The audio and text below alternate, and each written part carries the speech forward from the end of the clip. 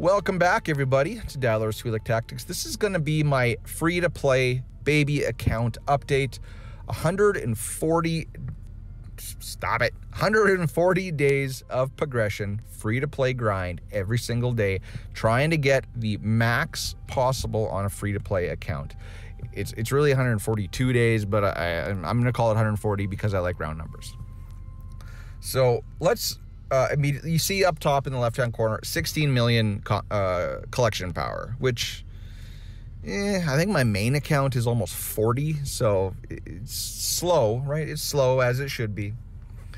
If we go directly to my heroes, I want to talk about heroes. So that's the biggest gripe I hear from free-to-play is too many triple S, can't keep up, blah, blah, blah.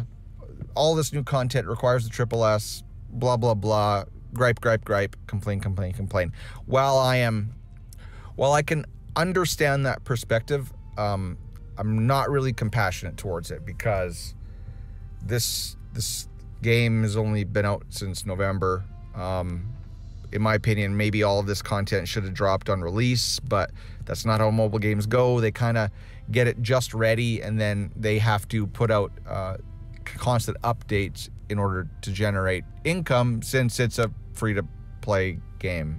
Okay, so all of the typical free-to-play gripes, I don't buy those. I don't buy them at all.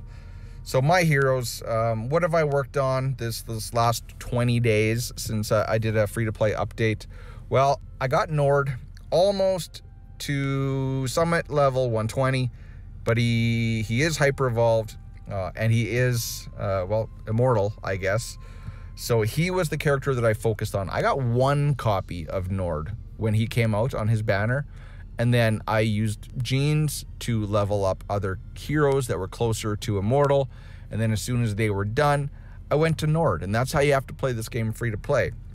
Emma and Crete and Masrani were all in the starting week's rotation when I started.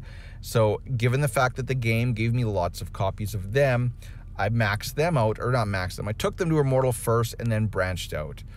Daniel, I didn't get Daniel in the starting event, as new free-to-play players do. I had to work on him from scratch from one copy. Ampu, I had to work on him from one copy. Sorvali, same thing. And that's what you have to do as a free-to-play. And I've said this in other places, you got to pick a team and focus on it. So I have the 3 triple S summoners that make up the summoner core team. Daniel, Ampu, Sorvali. Then, after that, I do believe I finished Leo, and Leo had a giant tower that I had 80 tickets for free to play, so I was able to get a few copies of him, and he's immortal +1. So I got him done, and then as soon as Leo was done, I started working on Nord. That's kind of like, you get that base, Daniel, Ampu, Masrani, Sorvali, Leo, Nord, Rez. You can breeze through Twilight Lands. The last iteration of Twilight Lands, I made it right up to 16-3. I think I got 18th. I could have got like 6th if I had pushed it a little faster. But I got stonewalled on the assassin wall at 16-4, as did the majority of the people on my my server. So my point is, pick a team, work on it slowly. You're not going to get all the new things. Look at all the single copy characters I have. Barag, Dominic, Rosaris, Miranda, Skur, Moriami, right? The only reason why I have a yellow Wamagon is because I got a free copy on the spinny wheel thing. Prygor. So Prygor is red because you see up top here, I got Nautilus already immortal. So I was working on him from Twilight Lands to kind of help the energy team. Since I knew I was going to have Nord instead of Prygor, I went Nautilus, because now I can run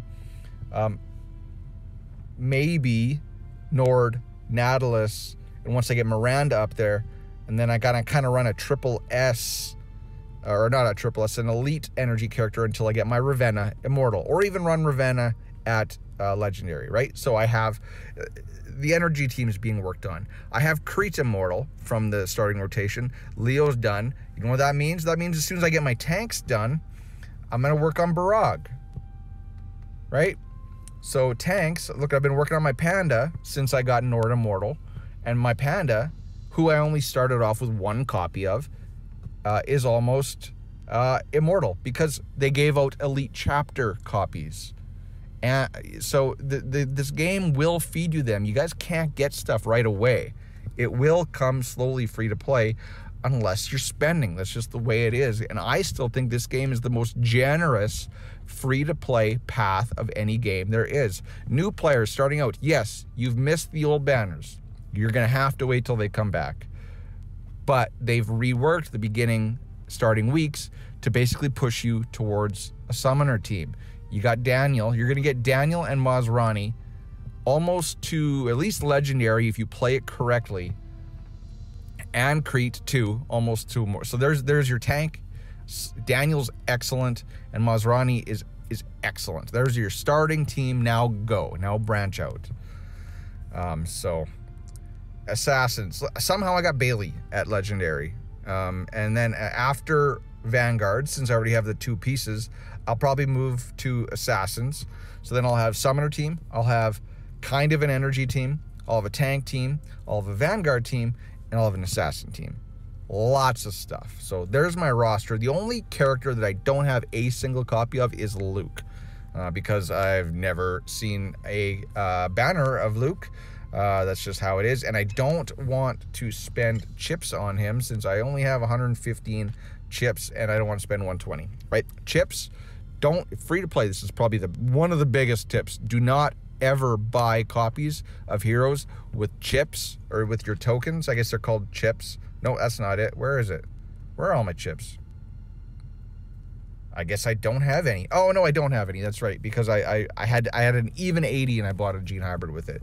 Do not spend your chips on anything other than gene hybrids. Never, never, never, never, never, never. Not your tickets, your chips, right? Your pity chips. So even, look at, I got almost another triple S hyper evolution crystal right there. I'll have it almost bang on immediately as soon as the next Twilight starts. And I'm probably gonna do, I think Anpu would benefit my account the most, or Panda. One of those two. Although Crimson Abyss is important. It's the only dungeon where you can get your leveling materials. So I might want to do Anpu, right? Which means I gotta commit to him for X30 as well. So there is my roster, and there's my little rant about the state of the game, kinda. What else do I want to talk about, though? If we look at endless battles, look at free to play. I'm 18th. That is obscenely high ranked, in my opinion, for playing free to play in a mobile game. Usually if you're free to play, you're top 100, right? You're just surpassed. But let's go look. So yeah, a lot of big boys up top there. Let's go to, where am I? I'm blah, blah, blah, blah, blah. There I am. Okay. Enrique. Let's look at someone. There's a fam. Let's look at this guy. Look at this guy. He's got better stuff than me. He's got a Immortal Dominic. He's got Immortal Prygor. He's got Hyper Evolution Rickert. He's got Ravenna built out more. There's no reason why I'm beating him, right? It's just, you got to learn how to play this game. And I'm not saying that people don't know how to play this game, but you know what? Some people don't know how to play this game. But it's really fun when you do. Okay, so let's talk about dungeons. So we've already looked at Endless Battle. Ranked 18th currently. Twilight Lands, I ranked 18th again. Seems to be my role. Got a lot of good stuff from Twilight Lands. Arenas.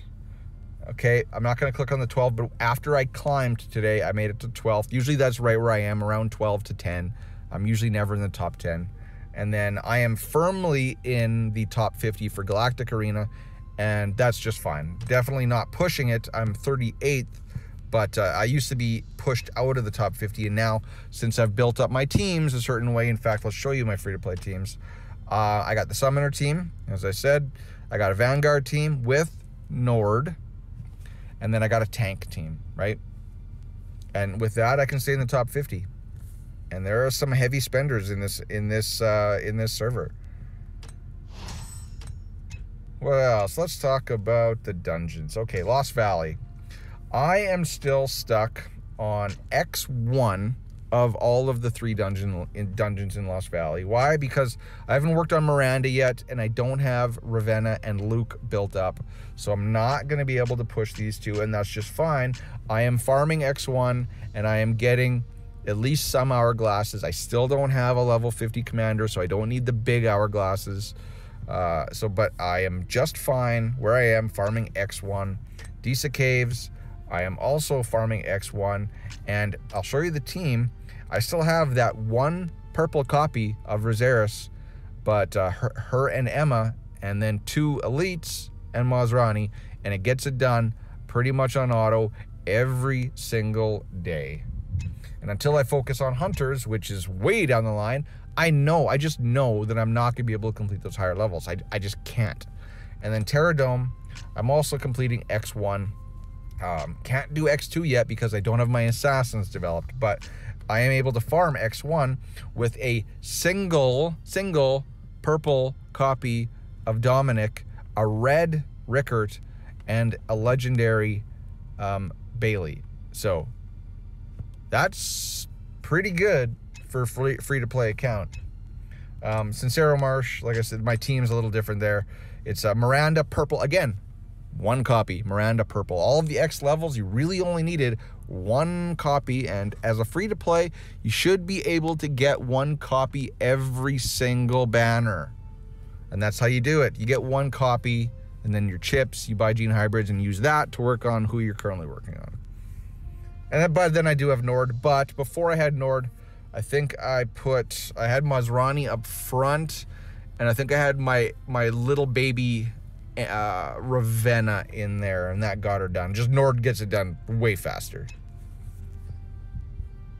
And I will say, Kane and Falvia, absolute money AoE characters. So that's Lost Valley. If we want to look at the Katosian Triangle, I could kind of tell you that on Mirage Space, I'm getting down level 4, or maybe, I think 5. I think I can complete level 5 with my summoners, the way they are. Thundercliff, I can only do level 3, right? So I can complete, I'm halfway through Thundercliff, and that is Vanguards, and I can still do 3, which is fine. Battle of Azura, the tank one, that one, I think I can complete 4. It's either 4 or 3. Maybe it's 3. Maybe I can only complete level 3.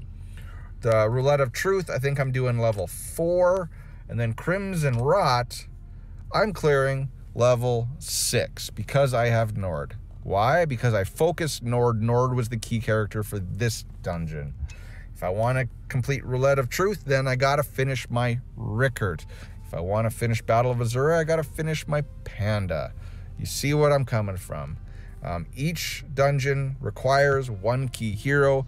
All you got to do is work on them, and eventually you will pass it. And in my opinion, grinding it out like that, it's much more satisfying than on like my main account where I just clear everything day 1 that it's launched. Oh, here's it's done. Here's the guide. Here's how to do it.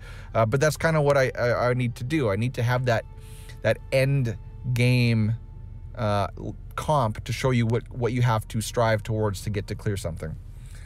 Ancient Altar, that was cleared a long time ago. That's really the only thing relevant.